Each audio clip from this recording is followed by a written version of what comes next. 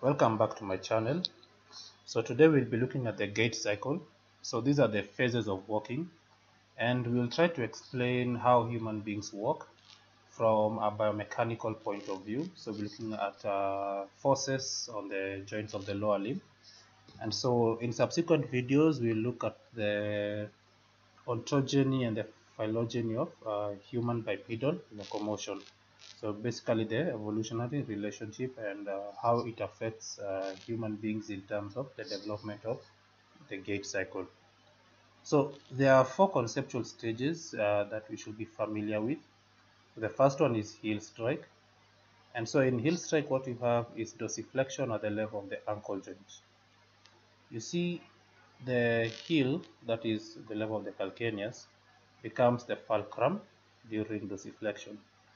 And then you have the weight of the body uh, coming through the center of the mass. So basically this is your line of gravity, that is the R. This is the force of the body. And then the effort is being provided by the anterior compartment of the leg. These are muscles that come from the anterior compartment. So you're talking about tibialis anterior, the extensors, that is digitorum longus, hallucis longus, and also your peroneus tertius.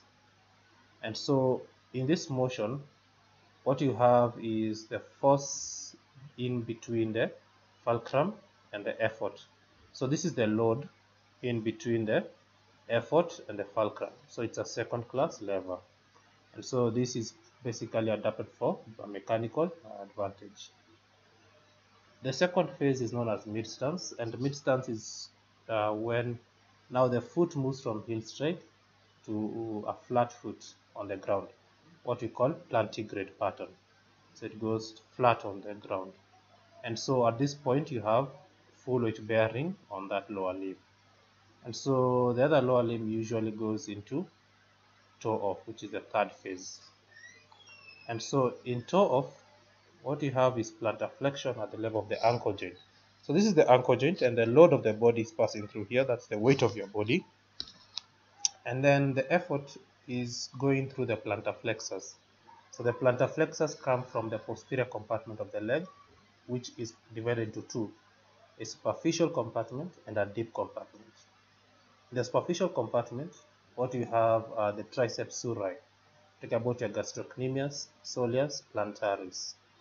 And then what you have in the deep compartment will be your flexors.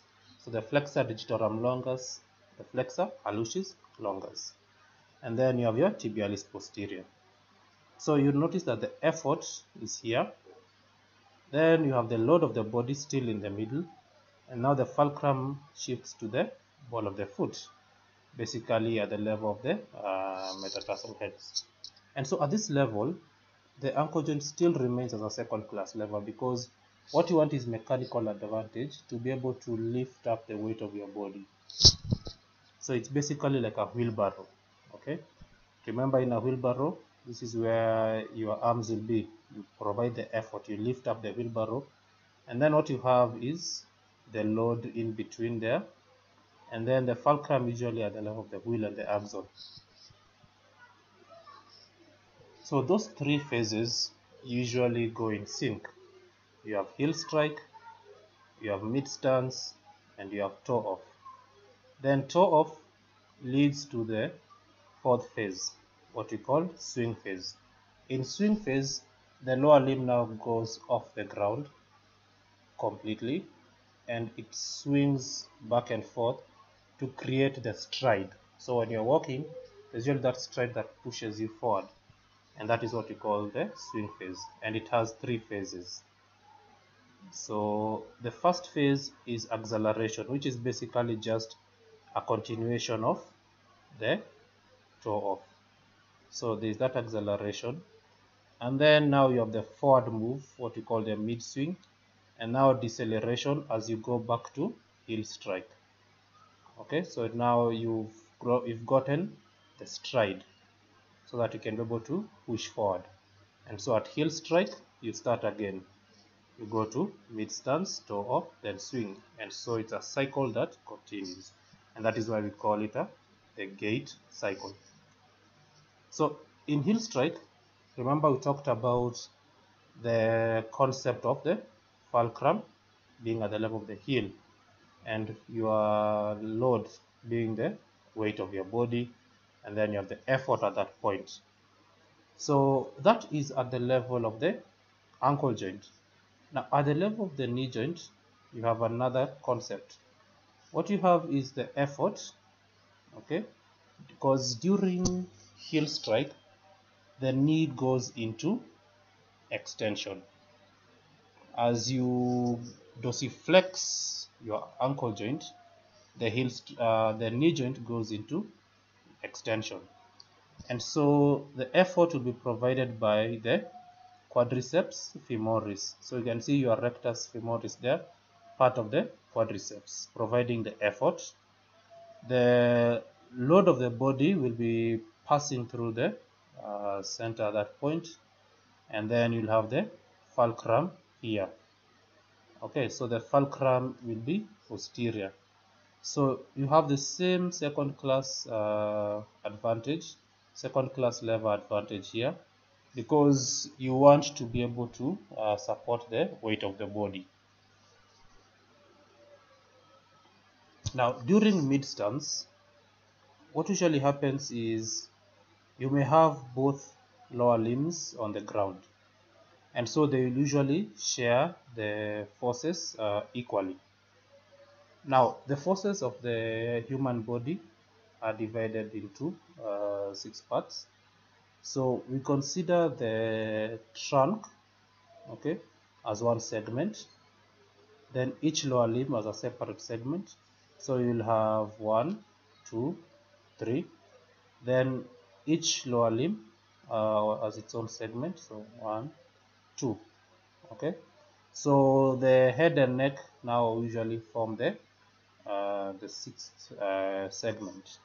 So that's how you look at the forces of the body.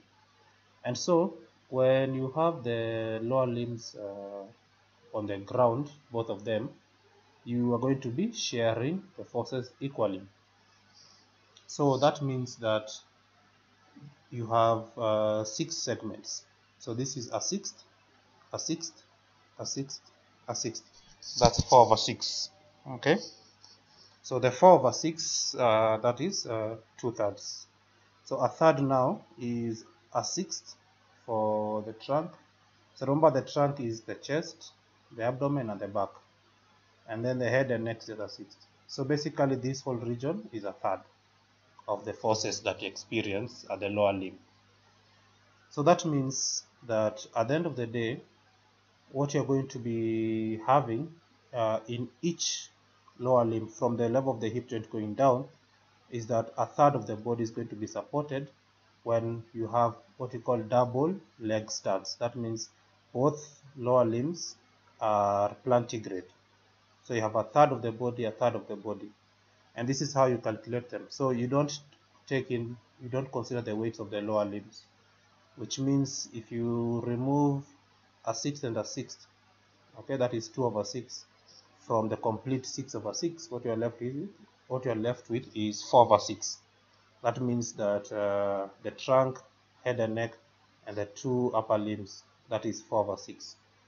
Okay, so that means that if you are going to divide that and simplify that fraction, it's going to be 2/3. That means if each lower limb is going to take the forces equally, and it's 2/3, okay, basically above the pelvis, this is 2/3. That means each lower limb will take a third. Okay, so that there's that equal distribution. So from the level of the hip, you take a third of your weight.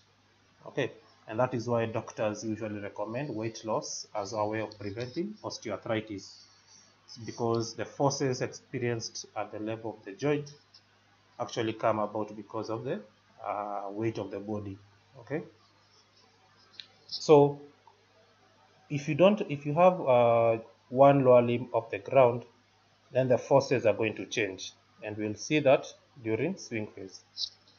Now during toe off, remember there is flexion at the knee, and there is also plantar flexion. And so at this point, the main thing to remember is that this will be a second class lever. The ankle joint is a second class lever. So the effort being provided by your plantar flexors, the load, which is basically the weight of your body passing through the ankle joint, and the fulcrum is at the level of the ball of the foot, basically the head of the metatarsals at that point. So remember, this is the metatarsophalangeal joint. That is where the fulcrum is going to be during toe off. Now, during swing phase, remember we had the three phases. So we have the acceleration, okay, which is basically just a continuation of the toe off phase. Then you have the forward move in mid swing, and then deceleration as you go into heel strike. So this concept brings us to what we call pelvic control, okay, lateral balance control of the pelvis. So imagine 2 points on the pelvis. So take the iliac tubercles and you plot a horizontal line across those points. So they should be balanced, okay. So the pelvis should not tilt in a way that you lose that horizontal balance control. So if you go into swing phase, what happens is the abductors of the opposite gluteal region, so you're talking about the abductors of the hip, that is gluteus medius and minimus, should contract to ensure that this limb that is unsupported, okay, the pelvis is lifted upwards so that you have that balance control. That means if you are lifting this lower limb off the ground and you don't have any tilting of the pelvis, then this side is considered normal. So let's say that this is right and that is left. So we'll say that the left side is normal. So this Trendelenburg test will be considered to be normal. Okay, so the patient doesn't have any Trendelenburg gait. Now, in this scenario, you've lost that lateral balance. You can see the pelvis has tilted. So the lower limb that is in swing is this one. So let's call this right, this left. So the left lower limb is in swing and the right lower limb is in stance. Okay, and so if the left lower limb is in swing and you have a tilt to the left, the affected side is the opposite side. So this is the affected side because the gluteus medius and minimus on this side should be the ones to contract to lift up this pelvis to prevent that pelvic tilt. So the contralateral gluteus medius and minimus should be the ones responsible for offsetting the pelvic tilt. And so whenever you are performing this Trendelenburg test to look for abductor weakness, we say that the side that swings, okay, we don't consider it. We consider the one on the in stance. And so the one in stance, the lower limb in stance, if it's normal, then there should be no pelvic tilt because the gluteus medius and minimus on this side will have prevented that tilt. To understand this concept better, let's look at hip joint biomechanics. So the hip joint is classified as a first class lever. So just to take you back, first class levers, the best example is a seesaw. Whenever you are swinging in a seesaw, the fulcrum is always in the midline. Okay, it's at the midpoint. So you have forces on both sides. And so at the level of the hip joint, the articulation between the head of the femur and the acetabular lunate, so that ball and socket articulation is actually the fulcrum. Then you have forces on either side of the fulcrum. So your body weight and the abductor muscles, the abductor tension. Okay. So now let's look at this. You have the hip abductor forces. Okay, so you have the femur and the acetabulum at that point, and then you have the body weight. So the natural response is that when the body weight, okay, pushes down, then this one will go up. That is the normal, this the normal reaction. Okay, that means the hip abductors must contract to balance out this weight. And so it's the hip abductors, okay, on the opposite side that will prevent the weight of the body from tilting the contralateral pelvis. Now there are two concepts when it comes to human bipedal locomotion that you can further check out.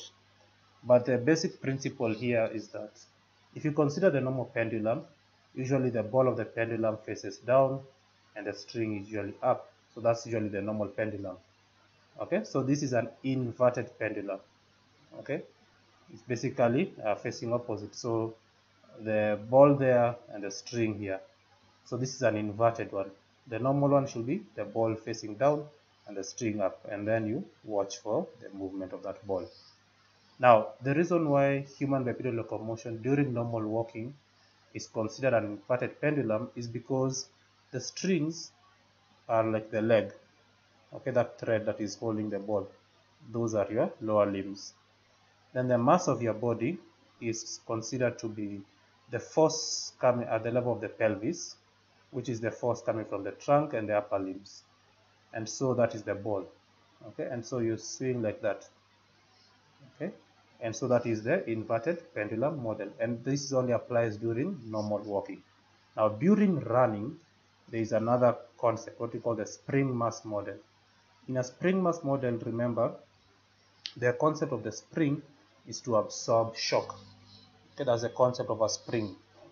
And so how does shock absorption marry into the idea of the human musculoskeletal system? Now it's about curvatures of the bones. So if you look at the human spine is actually curved. At the level of the neck, the cervical part is curved anteriorly, what we call cervical lordosis. The level of the thorax, there's a posterior curvature, what we call a thoracic kyphosis. Then the lumbar region is curved anteriorly, a lumbar lordosis, and then the sacrum is curved posteriorly, a sacral kyphosis. Then you have the same curvatures continue. So the femur has an anterior curvature. So basically it's like a lordotic concept. Now the tibia is not really curved per se, but it has the fibula for shock absorption. So excess forces will pass through the interosseous membrane from the tibia to the fibula. Then the foot is curved dorsally. So the foot has what we call arches. So there's a median longitudinal arch, the lateral longitudinal arch, and the transverse arch. And so those curvatures allow for the musculoskeletal system to act like a spring, and that comes in handy during running. Okay, so these are sample of the questions you may get during an exam related to these principles. Name two leg muscles actively involved in toe-off phase of walking. So you can name any of these muscles, so any two for your full 2 marks. So the gastrocnemius and the soleus, those will be in the superficial compartment of the posterior leg, and then flexor lucis, flexor auditorum longus will be in the deep compartment of the posterior leg.